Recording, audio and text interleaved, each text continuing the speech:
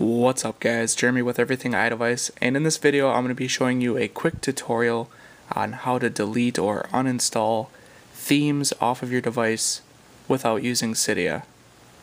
Now I'm doing this pretty much upon request due to, if you've seen the video for iThemeSky, which is kind of like a third-party theme installer, you can't actually remove the themes using Cydia. And if you delete the themes out of iThemeSky, it doesn't actually uninstall it off of your device. So I'm going to show you a real quick method on how to delete those themes. And let's just jump into Winterboard. Yes, I know I have a lot of lock screen themes. I'm just testing some stuff out. So the first thing I'm going to show you guys is all these, stock normal themes that come with Winterboard.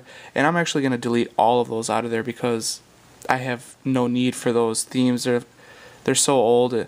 Like, honestly, user wallpaper, that's from like iOS 3. Or user lock background and transparent dock, I have no need for.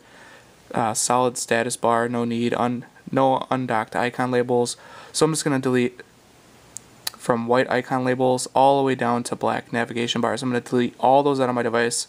And then here, LS Mountain Lion GPS, that is a iThemeSky theme, which I will delete out of my device as well. So let's just exit Winterboard here, and we're going to go ahead and jump into iFile. So here is basically the home of iFile. We're just going to back out all the way to the root, and if you just follow along here, I'll show you how to get to your Winterboard themes. Go var, scroll all the way down, stash, and then here's your themes. So let's see, nothing in that one getting deleted. So here we go. So we have the black navigation bars, delete,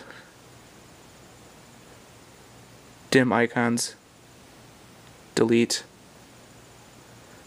dim wallpaper. I'm not sure why. Can I not click tonight or what? There we go. So here is LS Mountain Lion GPS, which is the iThemeSky theme. Delete. And no docked icon labels, delete, delete. Let's get rid of all these pointless themes. So there we go, I've deleted everything I wanted to delete. Now all you gotta do is just simply exit iFile like so, bring down my notification center, and I'm gonna quickly manually respring my device. And I'm going to go ahead and go back into my device, and let's jump over to Winterboard and let's see what happened. So there you go. As you can see, all those stock themes are gone, and Mountain Lion GPS is not in this list. That's basically it, guys. Very simple.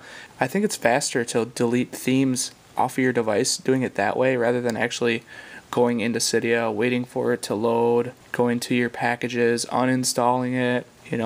That's basically the same thing. Now keep in mind, using iFile to delete stuff is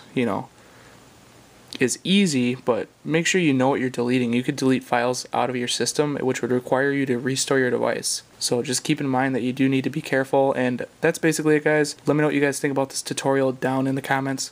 This is Jeremy with Everything iDevice, and I'll catch you guys later.